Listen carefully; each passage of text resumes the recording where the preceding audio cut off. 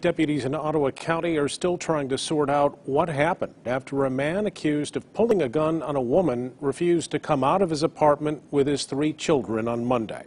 33-year-old Maurice Butler is charged with resisting and obstructing a police officer. He's currently out on a personal recognizance bond while detectives determine if the original incident involving the gun occurred. But at the time of the call, deputies thought that they had a man holding 3 children hostage with a gun. The Sheriff's Department's crisis negotiation team is credited with convincing Butler to send the kids out and then to give himself up. News 8's Joe LaFurgey talked to a member of the team about their approach to making sure that everyone gets out okay. Patience, time, and trust are 3 keys to making negotiations a success. When you first arrive on scene, you have no idea if you're going to be there for a half hour or if you're going to be there for 18 hours. So you just have no idea what you're in for. That was the case on August 11th of last year. Kenneth Pagel barricades himself in his Spring Lake home with a hostage. Neighbors are told to shelter in place. The hostage is released about 4 hours later, but the standoff would continue another 14 hours as Ottawa County Sheriff's Department crisis negotiation team members tried talking the man into surrendering over the phone.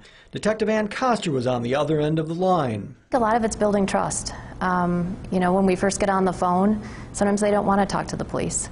And we have to build that trust, and I have to be able to trust them, and they have to be able to trust me. And that's sometimes a hard thing to overcome on the phone. Koster and her team would eventually convince Pagel to surrender. A 21-year Sheriff's Department veteran, Koster joined the crisis negotiation team 6 years ago. Sometimes, you feel like you're making progress, and then it could be 10 seconds later, things completely turn, and they don't want to talk anymore.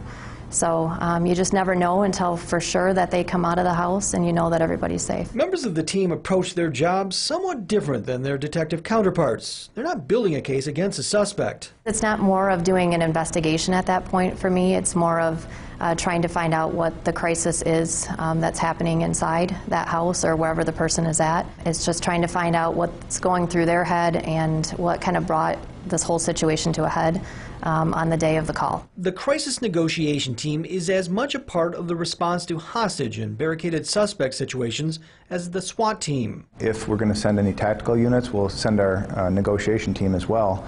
We're always looking for that positive outcome. Ottawa County Sheriff's Department Captain Jake Sparks oversees the team, which goes through specialized training before they're sent out into the field. Learning the psychology involved, a lot of case studies of past instances, what has gone well, what has gone poorly, and then working on the different themes and strategies that we use to try to keep people talking, because if they are talking with us, it probably means they're not doing something else negative or not hurting someone else. Despite their success, they haven't had a hostage death during negotiations. There are times when talking to the suspect isn't working, when the suspect's patience wears thin, when time runs out and force is necessary. We have to be able to accept the fact that we've kind of hit as far as we can go with the negotiations and that there's nothing that we're going to say or do that's going to change things. But more often than not, the team succeeds in getting everyone out of the situation safe. Walking away and knowing that everybody is safe, the officers that are out there are safe, and that the neighbors and the people involved in the situation are okay. Right now, the Ottawa County Sheriff's Department has a 5-member team. A 6th member will be added and start training next week. In Ottawa County, Joe LaFurgey, News 8.